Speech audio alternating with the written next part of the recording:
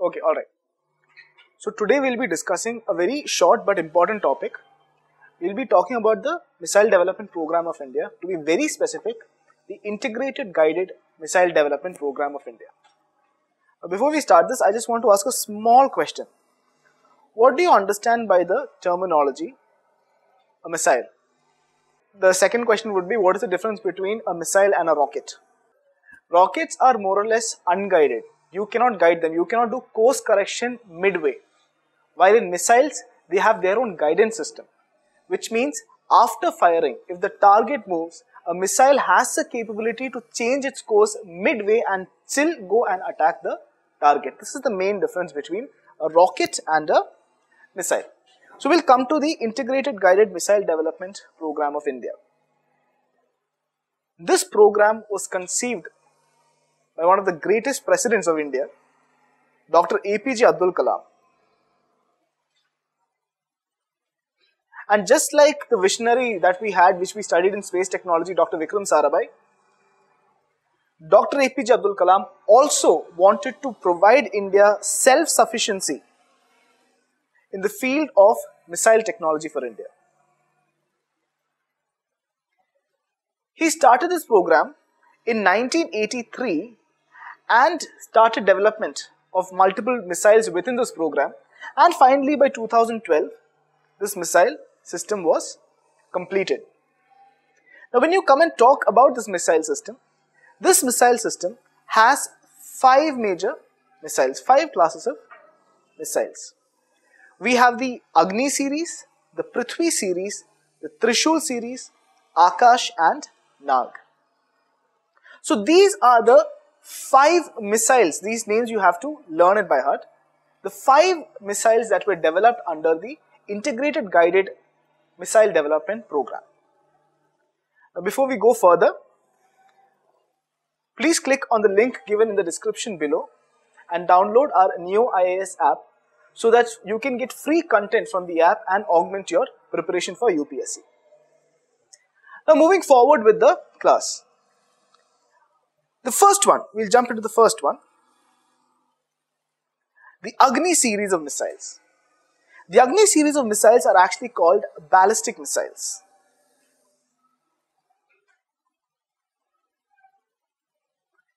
Ballistic missiles. Any of you have any idea what ballistic missiles are? The major difference between ballistic missile and the other class of missile, which is called cruise missiles, is that ballistic missiles, when they are fired, they exit the atmosphere of the earth. They exit the atmosphere of the earth, travel in space. What did we discuss in our class? Space is an altitude of 100 kilometers. These missiles has a capacity to be launched at an altitude over 100 kilometers, travel in space, and during that travel, designate and find out its targets and then make a re-entry back into the Earth's atmosphere and then strike the target. So the Agni series of missiles are a ballistic set of missiles. They are ballistic missiles. And their range go from medium to very, very long range, which is called ICBMs, Intercontinental Ballistic Missiles. We'll talk about that in a minute. After Agni, we come to the Prithvi. The Prithvi again is it's not a ballistic missile so. It also has somewhat of a parabolic path itself, but it does not exit the atmosphere. So it is considered a short range surface to surface missile. Keep in mind, even Agni is a surface to surface missile. Okay. Then you come to Trishul. Trishul is a short range, low level. Its range is low, surface to air missile. Agni was a surface to surface missile. Prithvi was a surface to surface missile. Trishul is a surface to air missile. Basically, it means it is going to take down aerial targets, planes and drones. Then you come to Akash. Akash again is a medium range surface to air missile, similar to that of Trishul. And finally, we come to the last category, which is Nag. The Nag missile. This is an anti-tank missile. Okay, so 5 classes of missiles. We have the Agni, Prithvi, Trishul, Akash and Nag. So we'll deal with each one of them separately. We'll come to the first one, the Agni series of missiles. If you've been following news, then you will know the Agni 5 missile has been in news quite often. So coming and talking about the Agni series of missiles, Agni series of missiles is a nuclear capable, nuclear ballistic set of missiles, which means their warhead, the real bomb which is set on top of the missile, the warhead of the missile is nuclear warhead. It will cause significant damage. And when you talk about this, we have 5 Agni series of missiles starting from 1, 2, 3, 4 and finally 5. However, all the five Agni missiles are not intercontinental ballistic missiles, or their ranges is not very large. You start from 1 to 4. These are not intercontinental ballistic missiles. Only the Agni 5 is an intercontinental ballistic missile. Intercontinental ballistic missiles are those missiles which have a range greater than 5,000 km. Okay. And all of these missiles have been developed by DRDO. In fact, DRDO is also working on the next missile under the series, which is the Agni 6, and it is going to be a bit more special regarding the other 5 cases. So here is a short table for you to understand. Agni 1 is considered a SRBM, which is short range ballistic missile. It has a range of around 700 to 800. Even though 700 to 800 sounds very long for us, for a ballistic missile it is considered a short range. That is why it's called a short range ballistic missile. Then comes Agni 2, which is a medium range ballistic missile from 2000 to 2500 kilometers. The Agni 3 is an intermediate range ballistic missile with 3500 kilometers as the range. Agni 4 as well is an intermediate ballistic missile with a small increase in range from 3500 to 4000. But it's only Agni 5 which is an intercontinental ballistic missile which has a range of above 5000. So this has a range from 5500 to 5800 kilometers. And the next coming Agni series is the Agni 6 missile, which is again an ICBM, which is intercontinental ballistic missile, but this missile will have a range from 10,000 to 12,000 kilometers. In addition to that, the Agni 6 missile will also be an MIRV. It's a special characteristics of a missile. MIRV stands for Multiple Independently Targetable Re-Entry Vehicle. If you did not understand that, it is simple. Till now, all the missiles that we have, it's one missile, it will have one warhead. The entire missile will be flown or fired. It will find out its target and a single missile will go and hit its target. But with MIRV or Multiple Independently Targetable Re-Entry Vehicle, the concept is inside the main warhead you will have multiple smaller warheads. So once the missile is fired and when it is about to hit the target, the main missile itself will break apart and split into multiple different warheads altogether. One missile will turn into multiple missiles and all these missiles will go and target its go and attack each of its targets differently. So from one missile you can conduct an attack on multiple targets. That is the concept regarding MIRV technology. If you have seen the first movie Iron Man 1, this technology is used. In that movie he uses this technology in the missile called Jericho missile. If you remember that movie, this is the same technology that we are going to use. So this is regarding the Agni missile. You can just see a range here. Our Agni 5 has a range of 5,000 kilometers, so it can go very high. It can go all the way, it can cover almost regions of China and still go beyond. That is the range with which Agni can actually fire. Okay. The next one will come to the Prithvi series of missiles. Now the Prithvi series of missiles are short range missiles. I told you Agni series are medium range to long range, but Prithvi series of missiles are short range missiles. Now they are not always nuclear, they don't have a nuclear warhead all the time, but they are considered a nuclear capable missile, which means you can either put a nuclear warhead or a normal conventional warhead. It is not necessary all Prithvi missiles will have a nuclear warhead. Both nuclear and conventional can be added to the Prithvi series. And one of the biggest advantage of the Prithvi series is that they are highly mobile, which means they are road mobile. There are certain, mobiles or vehicles which can carry these missiles to different parts of the country and fire the missile from wherever the operation actually demands. So that is the advantage of the Prithvi missiles. Okay. Now Prithvi in itself, we have three variants.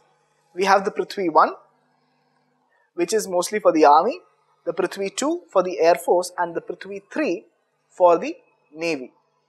Of the three different variations, army variant has the shortest range of 150 kilometers, while air force has a longer range of 250 kilometers, and navy has the longest range of 350 kilometers. And the naval version of Prithvi, which is Prithvi 3, is given a different name, and that name is called Dhanush. Okay, I'll just show you an image here. This is the carrier, these vehicles here is the carrier of the Prithvi series of missiles. And the first image that you see here, this is the army version. The next one that you see is the air force version. And finally, the one that you see from the deck of a ship. This is the naval version, therefore it is called a Dhanush. You know what Dhanush means? What is Dhanush? Bow, exactly. You know why this missile was given the name? Because a ship is more or less an unstable platform compared to that of land. So for stability itself, a big setup is made like this. Something like a bow is given to the ship here. And this gives stability to the system, and from that it is fired. So because of that it is called the Dhanush system. Okay. So this is the three different series in the Prithvi series. Next we'll go to the Trishul series. I told you Trishul is an surface to air missile. Now the difference, if you're getting confused, I'll just explain it to them. You can classify missiles into different categories based on from where it is launched and what it is attacking. So like that we have the surface to surface missile, when it is launched from the surface and goes and attacks the target on the surface. We have surface to air missile or SAM, launched from the surface to attack any aerial target. Air to air missile, launched from a flying platform to attack another flying platform. And air to ground missiles. Not air to, it wouldn't say air to surface, it's called air to ground. The concept is same. From flying platform to the surface. So these are the different missiles which are there. And then we finally have the anti-tank also, we'll talk about that. So in this case of Trishul, the Trishul is considered a short range missile. It only has a range of 9 kilometers. Okay, these missiles were meant for quick reaction missiles. For example, if you are under attack, quickly we need to deploy a missile to counter that attack. That is why Trishuls are considered quick reaction missiles. Okay, this was developed by DRDO. However, during the process of its development, many complications and delays came up. And because of that factor, Trishul was never put under production. So, technically speaking, we don't have a Trishul system in India, even though Trishul was originally planned under the Integrated Guided Missile System Program of India. So, what do we use instead of that? Instead of the Trishul missile system, we use another missile system called the Barak system. Now, the Barak system is actually a development between India and Israel. India and Israel came together and developed the Barak system. And the Barak system is actually considered one of the most successful interceptor missiles in the world. Currently, we are using the Barak 8. Barak 8 missiles, which is the best interceptor missiles in the world as of now. Alright, now next we will go to the Akash missiles. The Akash missiles are supersonic, again surface to air missiles. They are SAMs again. They are shot from the surface to shoot down any enemy aerial threat. When any part of India is under aerial threat from the neighbors, then in some cases the Akash missiles are shot to take down these targets. They are very, very highly capable missile systems, and they have a range of 25 kilometers. That's why they are considered a medium range missiles. Okay, they are considered medium range missiles, and they can go up to an altitude of 18 kilometers.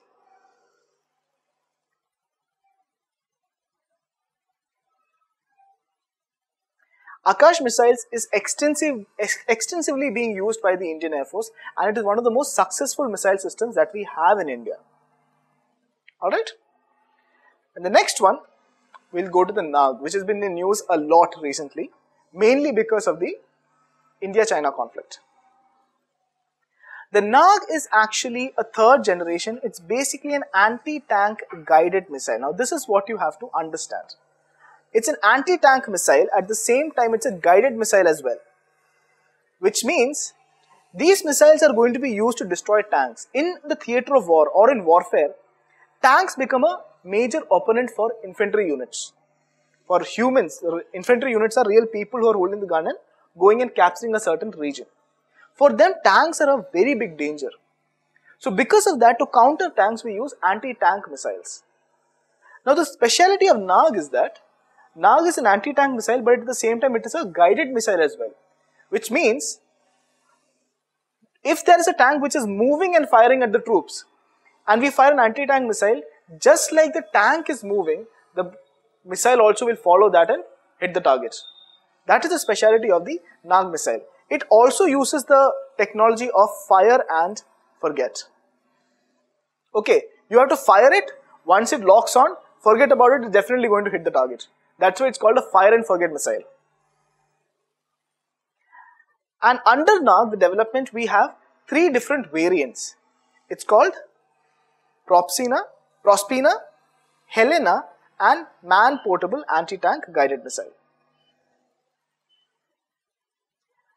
Now, Nag has recently come in news a lot because many test firing of different variations or versions of this has been done. To be more precise, very, very recently, a variant of Helena was fired. 2 variants of Helena, in fact, was fired. The first one was normally called Helena. The second one was called Dhruvastra.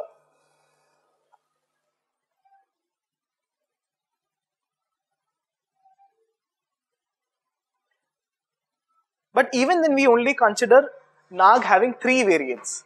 Why do we say that? See, this is why you have to know this. Prospina, which is there, it's basically fired from a specialized carrier which is called Namika. The Prospina tank or the Prospina missile has to be fired from a specialized carrier, and that carrier is called Namika, and the full form of Namika is Nag Missile Carrier. It's specially made for firing this Nag missile or the Prospina missile. But then you come to Helena. Helena simply stands for helicopter launched Nag missile. So these missiles can be launched from helicopters as well. That is why it is called Helena. The army uses the helicopter Rudra, and that is why still recently we only had Helena. However, Air Force uses a helicopter called Dhruv. And those Nag missiles which can be launched from Dhruv helicopter, which is used by the Air Force, that is why it is called Dhruvastra.